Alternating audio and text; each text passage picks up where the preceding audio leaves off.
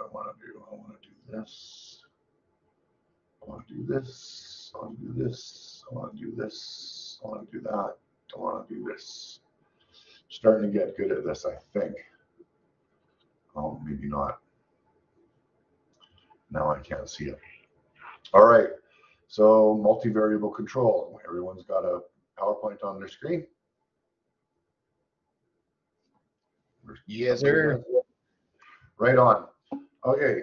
So multivariable control. The best way that I can explain multivariable control in simple terms, just so that you can kind of go into it with a very, very general understanding. It's basically kind of the idea of a ratio control system where we had a controlled stream and we had a wild stream.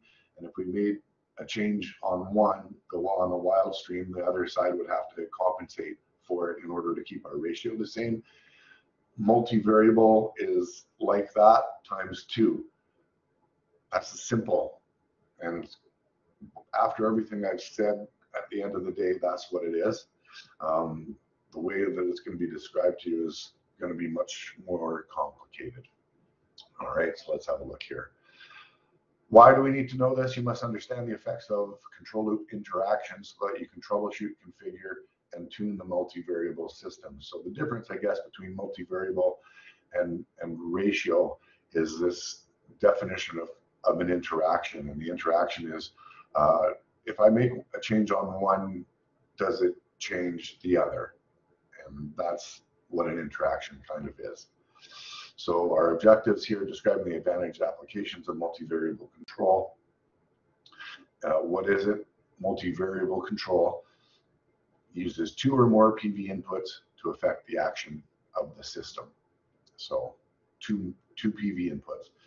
Okay, multivariable strategy is used to minimize the reaction between 2 or more controlled variables.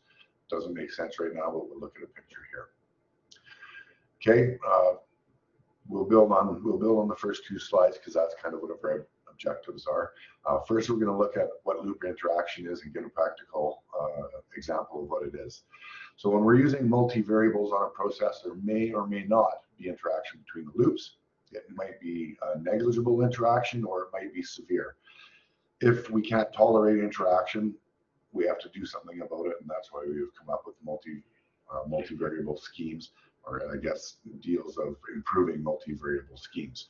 So looking at what an interaction looks like between a loop, we have a very simple level process. And the way we can tell if there's an interaction is we make a change in one of the controlled variables, and then we ask, does it affect the process variable of the opposite thing?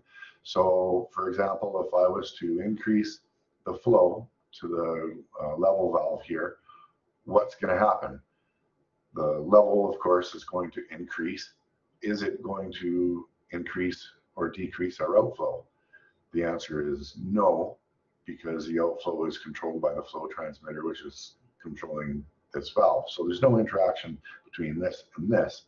However, if I were to increase the outflow, what's going to happen? It's going to cause the level to go down. So in this case, there is an interaction. So in its simplest form, that's how we define what an interaction is. So it's when a manipulated variable affects more than one controlled variable. So in the previous example, a flow change caused a level change as well as a flow change. So if we have the interactions, we have to do something about it. We can try to tune it out as 2 individual loops, which works sometimes, but if it doesn't, and the reason we have this ILM, we have to adopt a strategy to be able to control it. The 2 types that we're going to look at, and the organization of this ILM is a little bit less than ideal, but the 2 multivariable strategies that we're going to look at are called centralized control, which we're going to look at really quickly because it's primitive. And then the second one is called decoupling control, which is what the majority of the ILM is based on. And it is really complicated to read, but not that complicated in practice. So let's see what that looks like. Okay, centralized control strategy is a control strategy that is determined from a process model. Okay, it determines how it's going to affect the final control elements through a process model.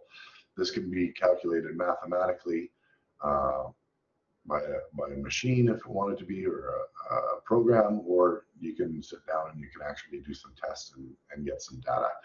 But long story short, when we're talking centralized control strategy, it's identified or defined basically by the fact that it uses a process model to determine the outputs to the final control elements. And in yellow here, that's a self-test question. So, okay, so a centralized control strategy uses all the measurements to calculate the outputs simultaneously. So here we see we're measuring the flow and the level here. We're taking both of those measurements, putting them into a controller. The controller is doing some magic, and it is providing an output to the final control elements respectively at the same time. So that's the containment of what defines centralized control strategy. There's different types of centralized control strategies. They are model predictive and dynamic matrix. Don't worry about anything more than that. That's all that we really need to know. That's on page 3. Let me just check there. Page 3 again. This book changed quite a bit since my last ILM. So I just want to make sure that everything's kind of good. Loop around loop interaction, severity, blah, blah, blah. Yeah, it doesn't even really say that anymore. So end of subject when we're talking about centralized control strategy. It doesn't even say centralized anywhere. All right, so no big deal then. We don't even have to worry about that anymore. So model predictive, centralized, wonderful. We're going to be focusing more on dynamic matrix. So when we have two separate loops and we try to work with them, that's one thing. But of course, the object here is multivariable, so multiple different loops. And in order to prevent the interaction of one loop with the other loop and vice versa, we have to come up with one of these decoupling strategies, and we're going to be looking at it, lots of math here. So the decoupling strategy is a strategy basically where interacting loops are automatically compensated when one acts. So just like in ratio, when we had a change in one, it multiplied that controller output by a certain value and applied it to the other controller, and it adapted. Same idea, except that this is going to work either direction or both at the same time.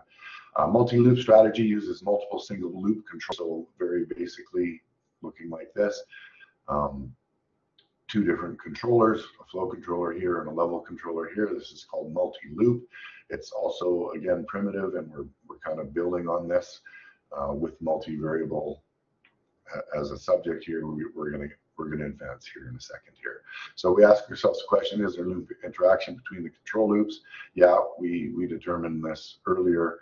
We increase the flow, it affects the level, but if we increase the flow in, it doesn't affect the flow. So there's interaction. So we want to minimize this. So how do we do this? All kinds of fancy math, and the fancy math starts here. Okay, we start out with something called the relative gain. And a relative gain is a measurement of the amount of interaction between the two loops. The reason we need to use relative gain because it is used to determine the best pairing of controlled variables. And this is going to blow your minds as we're talking about it. And it's the main reason why I've decided today that I'm going to break this ILM into 2 separate lectures. So I'm going to hit you kind of hard and heavy today, walk you through this, possibly blow your minds a little bit. But I'm going to make another presentation that's going to go into the stuff that we're going to look at the next 10 or so slides in a little bit more depth. So that you've had the chance to go see it once, read it once, and then we'll go back and we'll look at it again so you can kind of wrap your brain around it, because it's a little overwhelming the first time you look at it, but the second or third time you look at it, it turns out to be quite simple. Yes, they are provided in the formula sheet. Okay, so what is relative gain? It's a gain relatively. It's the ratio of the open loop gain to the closed loop gain. That's a definition that you need to know. It's relative gain, one relative to the other, and we'll determine that, and you'll see all kinds of different math. Okay, so relative gain we determine by finding out the difference between open loop gain and closed loop gain. So we'll obviously have to figure that out somehow. And when we do find these values, we end up putting them into something called a relative gain matrix. And that's what RGM stands for, relative gain matrix, which is derived from an open loop matrix. And you're probably already at this point going, oh, Jesus. And if that's true, you can raise your hand or scream or whatever you wanted to do. But this is our objective here, is we're going to find out how to make a relative gain matrix from an open loop matrix. And it involves using all these fancy formulas that are in your formula book. The good news is fancy formulas are in your formula book. The bad news is if you don't remember how to find out dead time, T1 time, and K from an open loop graph, you're gonna struggle a little bit trying to get your memory back to where it needs to be. Okay, so we start out with this concept of determining an open loop matrix. We have to do that because it contains the static gain values needed for calculating the relative gain so that we can make our relative gain matrix. And this all builds up to how do we set this up? Where do we get the math and the values set up so we know how this one needs to affect this one and how this one needs to affect this one, how we can cancel it out so we get the most stable and acceptable process operation. Long story short. Okay, so to calculate these values, let's look at what we're gonna get here. We get this open loop matrix, and what we get here is some values indicated by these KP numbers, and there's all kinds of wonderful stuff associated with this. First time around is tough, next time around it won't be so bad. But what these numbers represent is the interaction or the result of the test. So I have controller 1 and controller 2, and what I do is I put them in manual, and there's a slide that'll talk about this coming up a little bit, but basically what happens is I'm doing a test. First with controller 1, I do a test and I find out what the results of this test are on the first process variable and the second process variable. This is how I find out the static gain. So it's changing input, changes input over changes output. So static gain, right? That'll give us a number, that'll give us a number. Then I do the same test with the second controller, and then that'll give me a number, and that'll give me a number. Everything that we're going to talk about going forward is based on this and the simple output over input. And this is a review from last year. Okay, it's not that simple going forward looking at it, but ultimately that is what it is. So KP11 here is a function of the change in PV1 by the change in CO1. Okay, KP21 is change in PV2 over the change in CO1. So you can see here, the 1 in the front here, oops, this 1 is tied to the PV, the second digit is tied to the CO. That's how the formulas come around. If for some reason you lost your eyesight and you couldn't look at the formula book, but the formula book will tell you this. But just so you know, this one here, 2 PV2, 1 CO1, this one, 1 PV1, 2 CO2. So if I said to you, you know, what's the formula for KP12? Well, you know it's PV1 over PV2. If I say for KP22, you know it's PV2 over CO2. The reason I'm spending a whole bunch of time talking about this is when I first read this, I just looked at these and went, oh my God, this is all kinds of crazy stuff, but it's really fairly simple. Okay, so this is how we get the open loop matrix, the first building block moving forward. Of course, it gets a little bit more complicated, of course, but this is this first step. Okay, so in order to get these calculations, here's the process from page 7. Put both process controllers in manual and stable near their set point. So whatever that happens to be, wherever you're going to operate.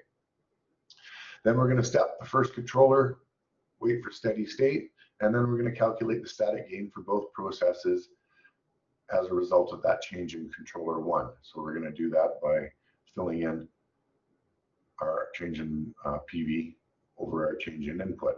Okay. Then we're going to step it back down to where we were before we started. We're going to wait for steady state again, and it's important to be patient. And then we're going to step the second controller, same amount, and we're going to wait for steady state again, and then we're going to calculate the gain for both of those processes. Okay, boom, boom. So now we've got numbers for both of our processes, and it's from one of these, from one of these graphs here, right? We did a step in the controller, 10% here. This one changed by 13%. This one changed by 8%. So this is way down the road, but that's the same graph. Okay, so that's where we get these numbers. So here's an example. I apologize for the technology. This is part of what I'm gonna revamp here a little bit, but let's just say we had a question, and I apologize that this doesn't match the question in the ILM anymore, but let's just say what happened here. And this is just describing what happened when we did a test.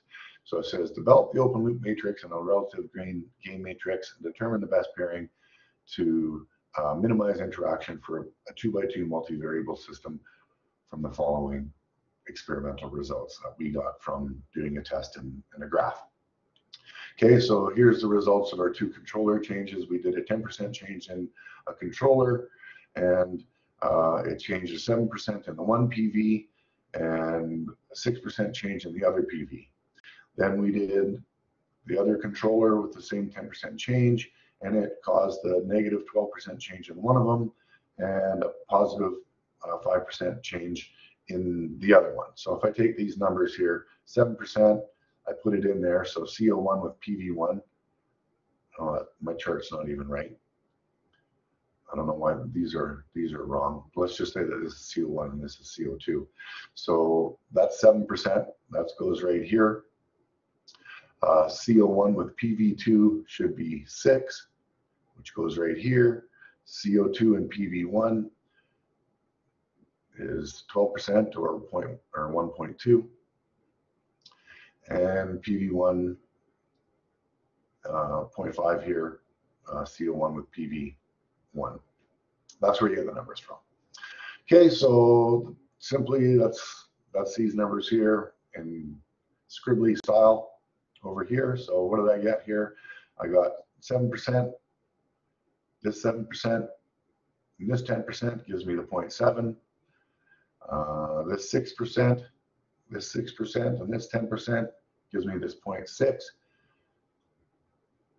This minus 12 compared to this 10 gives me the 1.2.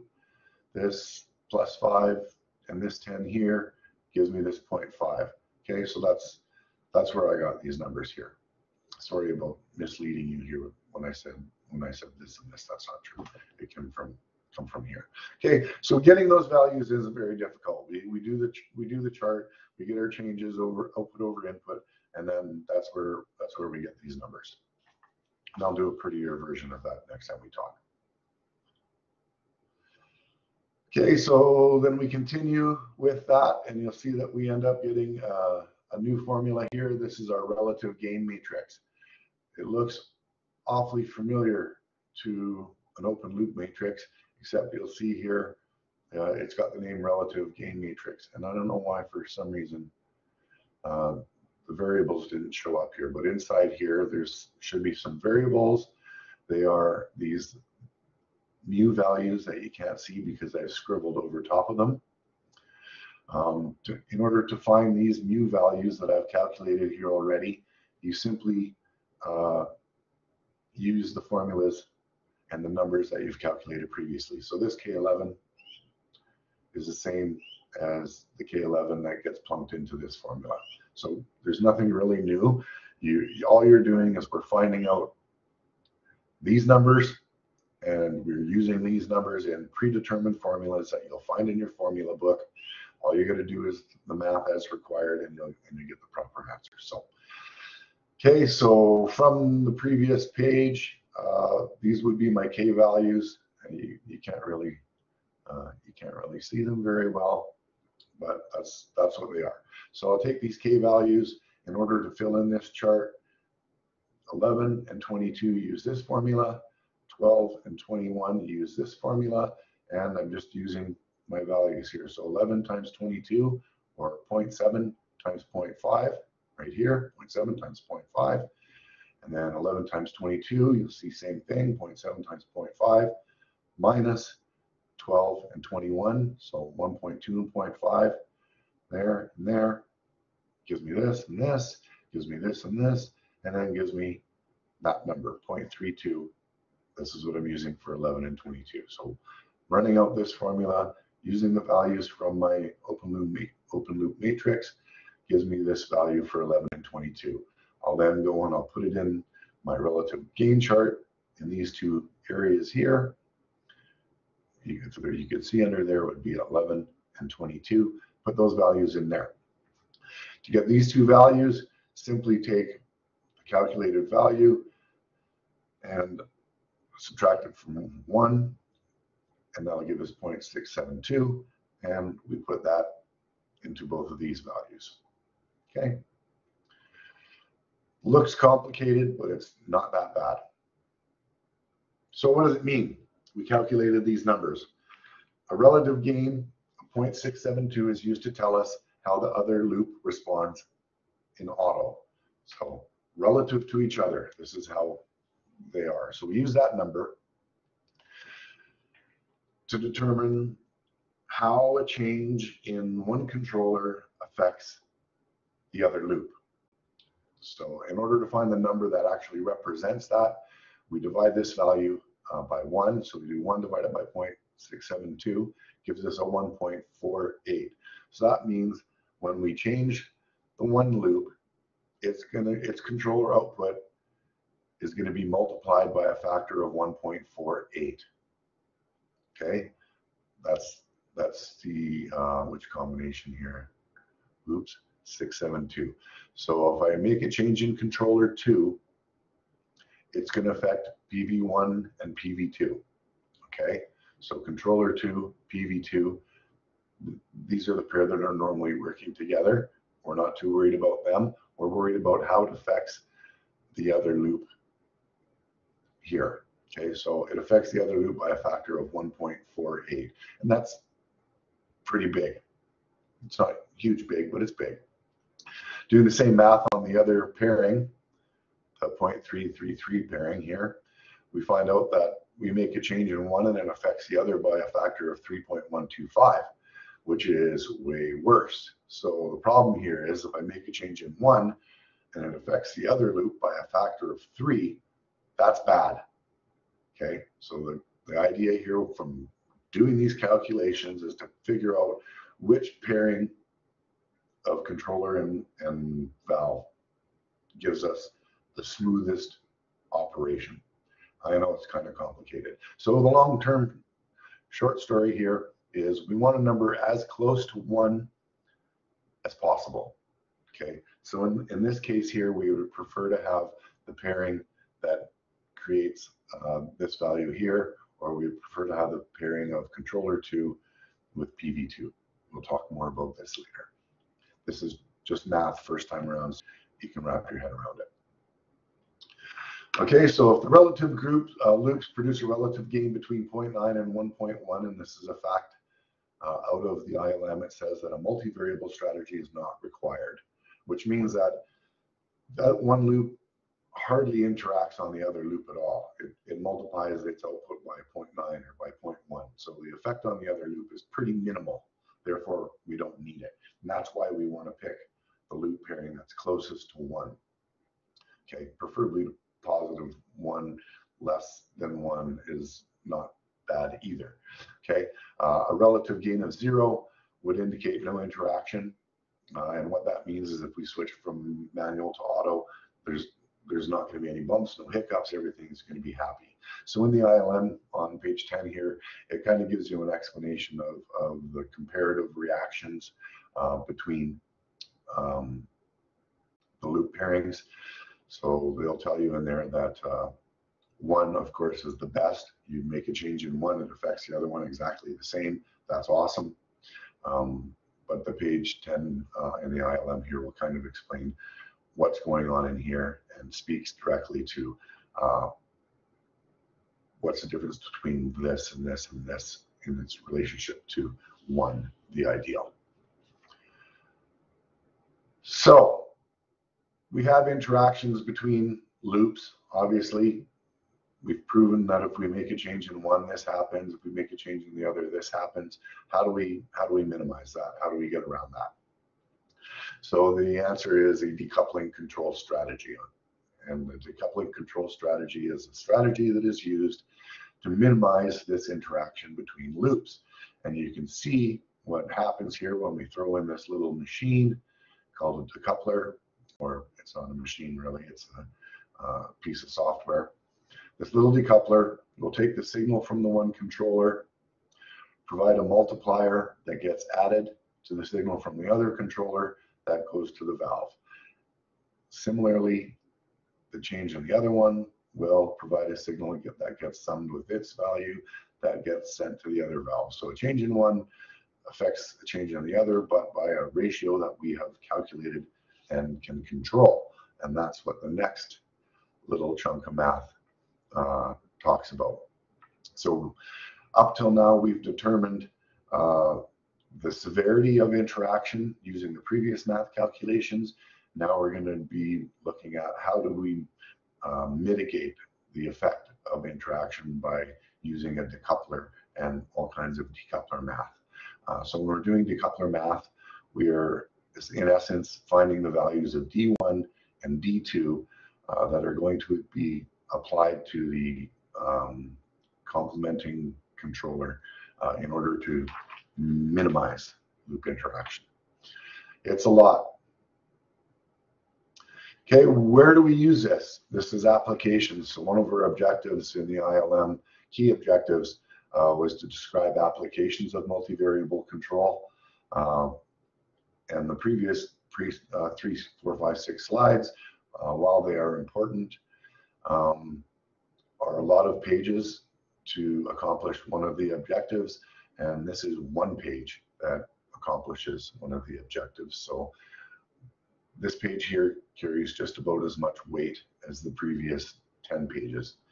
Okay, so applications where we use multivariable, common applications, temperature processes, mixing processes, and heated reactor processes. And you'll see examples of these as we go through the ILM.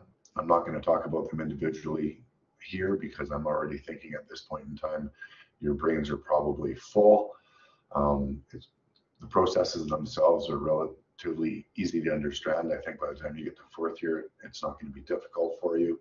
But pages 11 and 14 will describe the inherent properties of each process and how multivariable comes into play with each of them. And it'll give you a good idea of why we want to use multivariable and decoupling strategies in particular.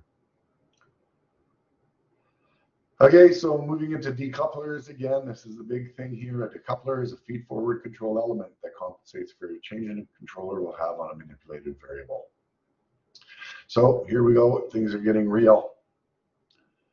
So in order to find the settings to put into a decoupler, there's all kinds of funky-toodly math, but ultimately what we're doing when we're talking about decoupler design is we're calculating the static gain, the lead time, lag time, and dead time that we are going to put into a decoupler block. Okay, and it's relatively complicated, but the good news is once you have some basic numbers, these ones, it's pretty simple to apply formulas to them. Okay, so this is a block diagram of a decoupler. You'll see it again when we talk about the block diagrams, but simply put, you'll take a signal that comes out of this controller. It affects its own process variable, but it also, through a decoupler, will affect the process variable of the other loop. The idea here is that we have elements in here that we enter. so that the signal that we generate here doesn't create a big upset over here and vice versa. So the next little chunk involves using some stuff again from third year, our transfer functions and associated math. Okay, so here's first step is verifying the transfer functions that we get from our charts. So as a review, just to make sure that we can figure out where we get all these values again, the gain is the first value, dead time is this upper value, our T1 time, oh my goodness, excuse me, is this bottom value. So let's see, G11, PV1 with controller 1. This is the test with controller 1. As you can see, CO1 has been stepped up by 10%. PV1 has changed by 15%. So change in output 15 over change in input 10 gives us a gain of 1.5. Looks good to me. We draw our fancy dancy line here, our tangent line, and where the tangent line crosses is about there, I guess. The difference between there and there is our dead time. In this case, they're telling us 2, and the difference between here and 63.2% of 15 is 7, which is our T1 time down here. Does anybody have any questions about this review stuff from last year? Because now would be a good time to ask. No? Perfect. Okay, then just really fast, we'll do the second one. So again, controller output 1, PV2, so 10 over 10, gain of 1, dead time 2.4, and T1 time of 1.5. And then of course we'll do this with the second controller. So this is the first controller in the 2 loops. This is the second controller step change, results with the 2 loops, and again getting the same values here in order to get our thing. So you'll notice that same graphs can generate the transfer function. The same graphs are also used to calculate the static gains that we used here, right? Same test.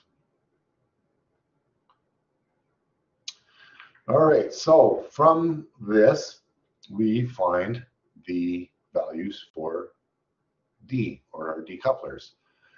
Finding the lead time, lag time, and the dead time for the decouplers. Good news, settings are found by using formula, which you'll find in our formula book. And these formulas here are our transfer functions. Do I have these mixed up here? I just threw this together today, so this graphic, oops, sorry, this graphic, let me just double check, might not represent what I wanted to say. It could be a mistake. Don't want to do that.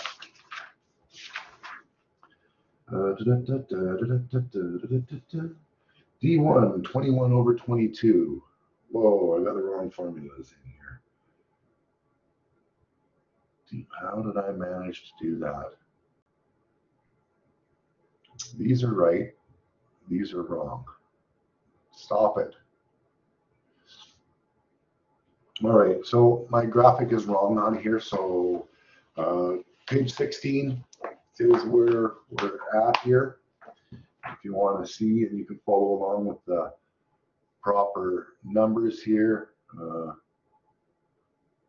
I can't edit it right now, but this should be here and this should be here. They're backwards anyway. So follow along.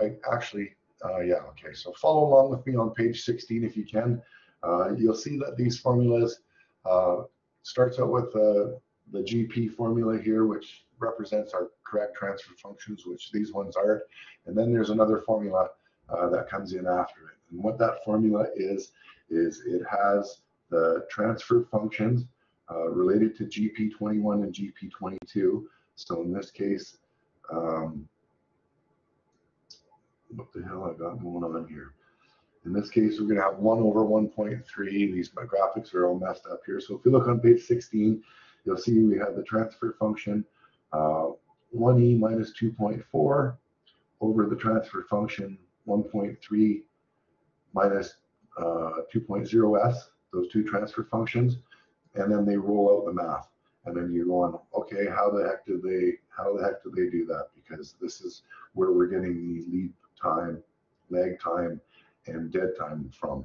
And this little block down here tells us how to get those values. So if you look to the right of the stack transfer functions, you'll see that there's a minus 1.0 over a 1.3.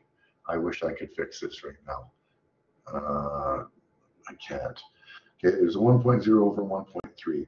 So comparing that to the transfer function, basically it's going to be this gain minus this gain as they sit, right?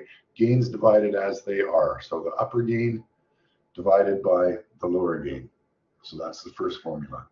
The second formula is going to be this T1 time and this T1 time, but flipped, okay? So not matching numbers. For this example, it would be 1 plus 1.5 over 1 plus 0.7. In the ILM, they're both the same, and they show 1 plus 1.5 over 1 plus 1.5.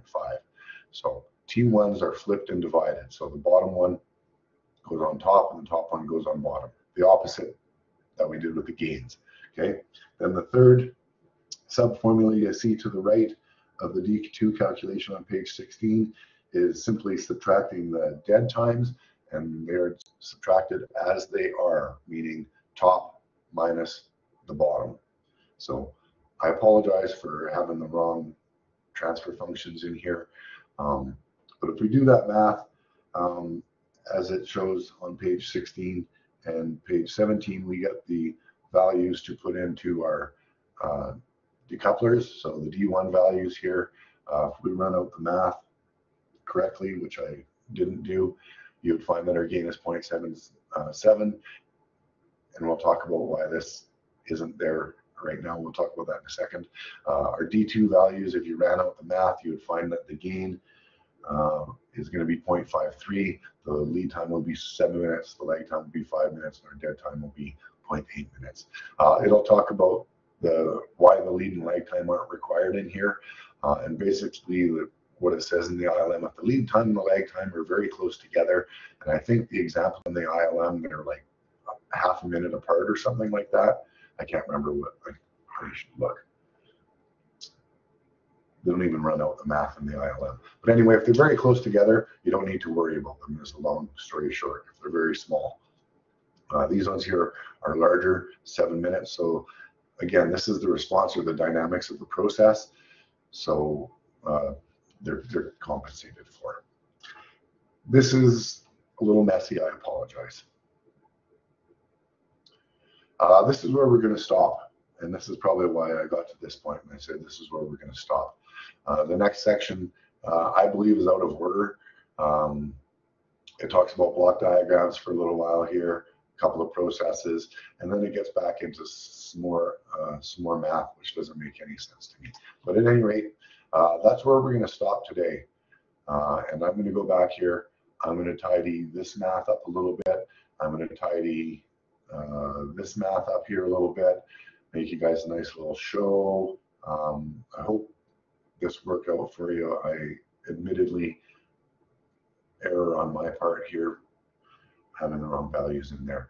But read the rest of the ILM today, regardless of not seeing the PowerPoint. The worst is pretty much behind us. So I'm going to leave it at that.